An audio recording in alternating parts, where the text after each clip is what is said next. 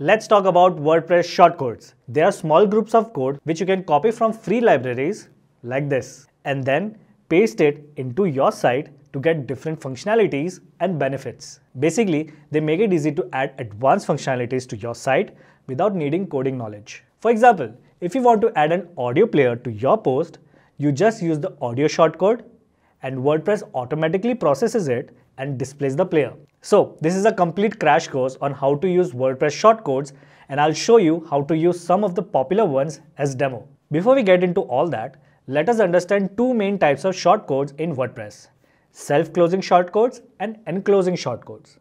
Self-closing shortcodes don't need an end tag. These are for things like audio, video, and gallery. You just place the shortcode in your post or page and WordPress takes care of the rest. Enclosing shortcodes, on the other hand, require both an opening and a closing tag. They are used to wrap content like the caption shortcode that lets you add captions around your images or other elements. Now, WordPress comes with several built-in shortcodes to help you get started. These include shortcodes for audio, galleries, videos, and playlists, all without installing extra plugins. But what if you need a custom feature? That's where creating your own shortcodes comes in handy. But before that, whenever I'm doing some design work for clients, I make sure to install this free plugin Airlift because, okay, let me actually show you this. So that's my site speed before and that's after. It does a lot of optimizations automatically and keeps stuff fast. So you should definitely try this and I'll leave the link in the description below. First, you'll need to access your site's files using FTP or a file manager. Once you're in, go to the themes folder and create a new file like custom shortcodes.php. In this file, you'll define the custom shortcode function and then register it using this code in your functions.php file. That's it. You can now use your custom shortcode anywhere on your site. Now, if you're looking to take things even further, let's talk about WordPress Shortcode AI. This API lets you define and manage shortcodes, allowing you to create more complex features like custom forms, carousels, or sliders. With this API, you don't have to worry about manually parsing the shortcode content. It automatically handles the tricky stuff for you. And when you register a shortcode with this function, the WordPress Shortcode API ensures that it's processed properly and outputs the correct content on your site. You'll also need to use callback functions when working with custom shortcodes. These functions process the attributes and content that are passed to the shortcode, allowing you to customize the output.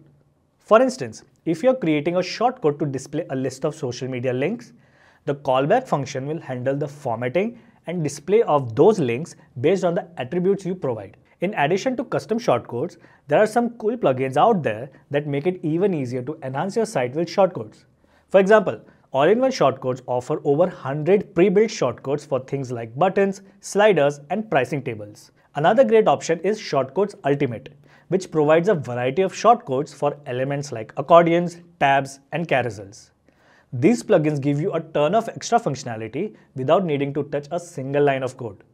You can easily add cool features to your site in no time. When adding shortcodes to your content, it's simple to do so directly in your posts or pages. If you're using widgets, you can insert them into a text widget. For more advanced placement, you can use this function to output shortcodes anywhere in your theme files, like in your header or footer.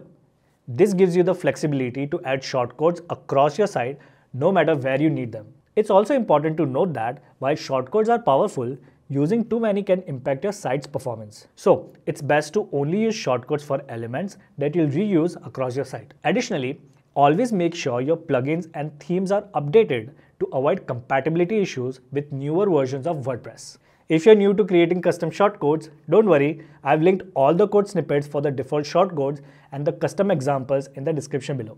So you can copy and paste them directly into your site.